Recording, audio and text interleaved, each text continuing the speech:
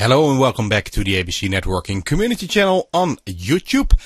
My name is Herman and in this video I will be showing you how we can use role-based access in combination with tunneled node to protect our network from compromised devices on the network.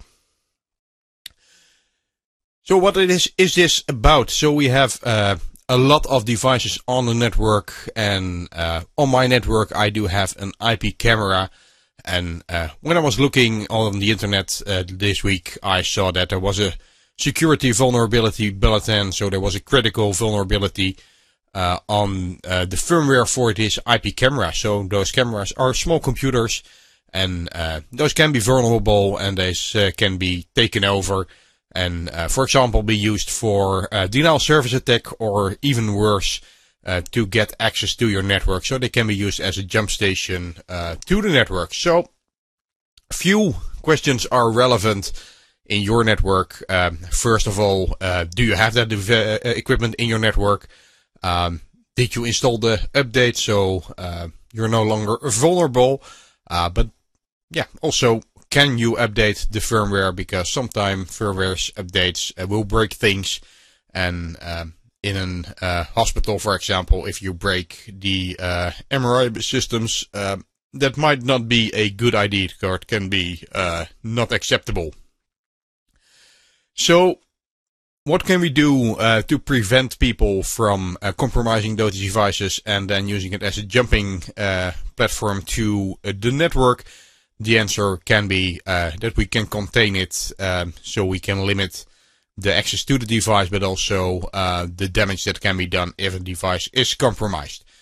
One of the methods of doing that can be a role-based access, which is built into the classical Aruba mobility controller solution.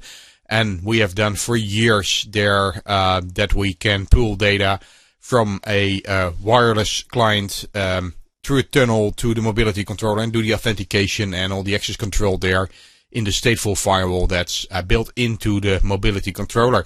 With the Aruba AOS switching feature of tunneled node, we can do a similar feature with wire traffic, so we can pull the data from a switchboard to the mobility controller and do all the authentication and access control there with the mobility controller stateful firewall, which is in there.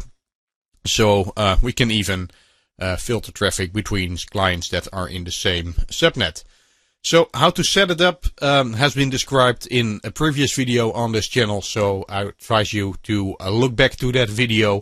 And there's also an Aruba Solution Exchange solution for this, where you can set up the IP address of your controller and the VLAN you are using for the tunneled node, and then it will spit out the configuration that needs to be placed on your switches.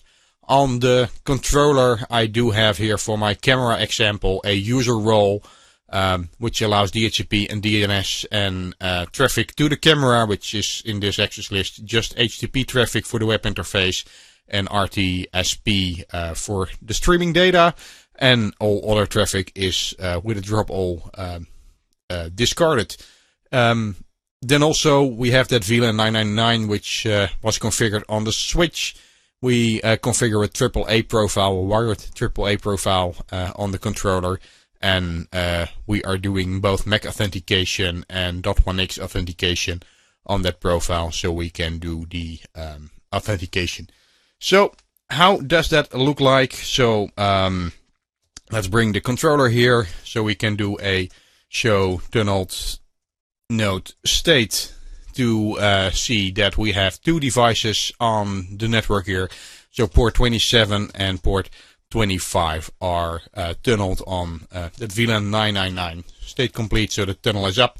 So we can do a show a user, and with the show user we can see that we have two clients. First is my IP camera in the subnet 11. With a camera role, which is based, is authenticated on MAC authentication.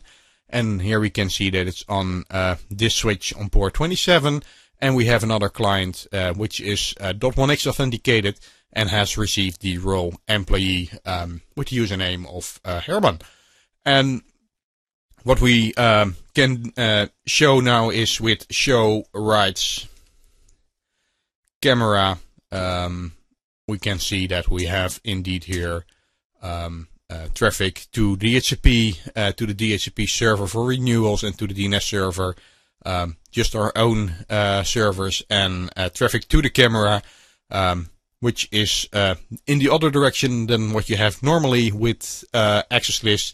So we have traffic from any source to the user, which is the IP camera in this case, and we only allow HTTP and RTSP. So let's see if we do have communication. So this is a VLC window which is now streaming over the RTSP protocol. So we can see the blinking lights, we can see the clock running. So we do have a live session here.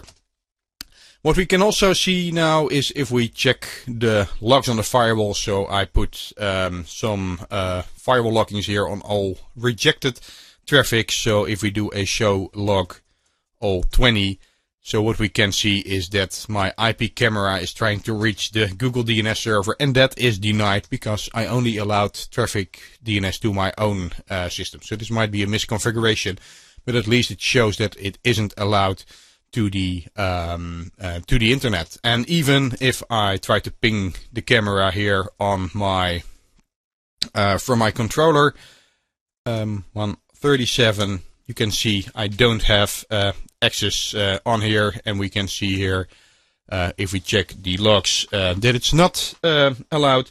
And if we try to ping it from the .1x authenticated system, we can see even there. So this is my .1x authentication system, which is in the same subnet, but even then it's not allowed access to the network because the policy doesn't allow that ping traffic. It just allows RTP and HTTP to the camera.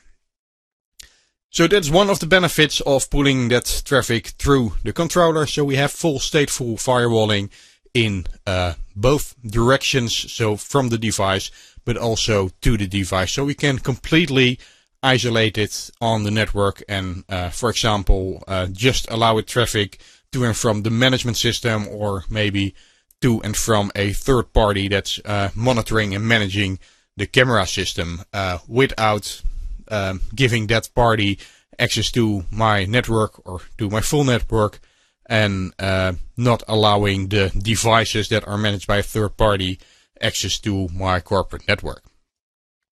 So there's another nice feature for pulling the data through the controller.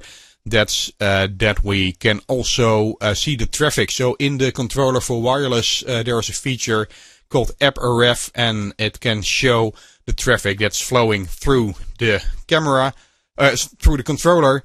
And here we can see that we have, for the roll camera, we have traffic. And if we click on it, we can see that's mostly RTSP traffic to the destination of my local system. So this is the VLC player running on my local system. But we can see the employee, it's getting some video probably from Google Videos, and it's twittering. So we can see it's social networking. So even where this client is on the wired network, we still have the full insight in the traffic, and we have the full visibility and control. So we can block or throttle this traffic if we don't want to have that Google Video taking too much bandwidth.